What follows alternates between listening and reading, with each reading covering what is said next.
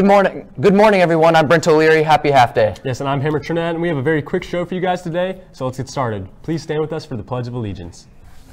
I pledge allegiance to the flag of the United States of America and to the republic for which it stands, one nation, under God, indivisible, with liberty and justice for all. Halloween, the Diversity Club is hosting their Halloween contest, and there will be 3 prizes for the students and 1 top prize for the staff and faculty member.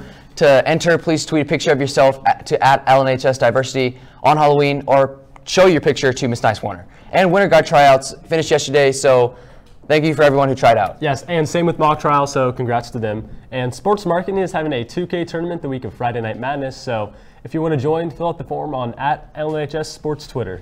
The annual Dancing with the Stars fundraiser will be this Saturday at Liberty North High School at 7 p.m. During the intermission, you can vote for your favorite for $1 per vote. Yes, and speaking of Dancing with the Stars, we have Jack, everybody's favorite cheater, with a quick promo. See, he didn't cheat, but go to it. Whatever.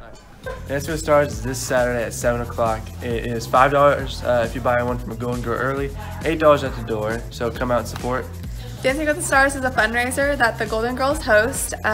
We are really wanting to go to nationals this year and to state, so we are doing a lot of fundraising, and then also it helps support other clubs in the school as well that the boys represent.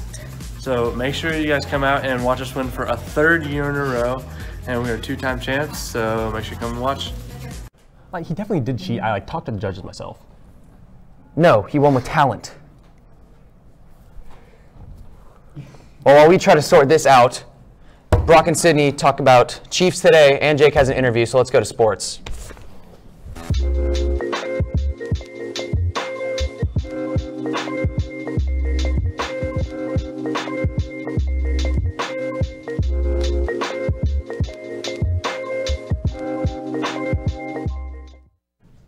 Good morning, Liberty North High School. I'm Brock Orton. And I'm Sydney Goss.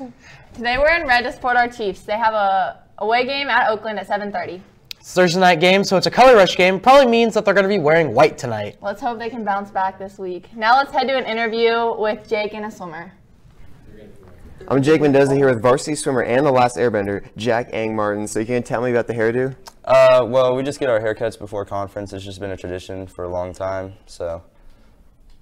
I mean, yeah, it's a bit off-center, but it's still better than the Thomas Teapot haircut but I'm digging that one for sure. So can you tell me a bit more about conference? Well, it's tomorrow and Saturday at Gladstone Community Center. Saturday's finals starts at 12. Friday starts at 5 p.m. We're just looking to put up some good times, try to get a championship.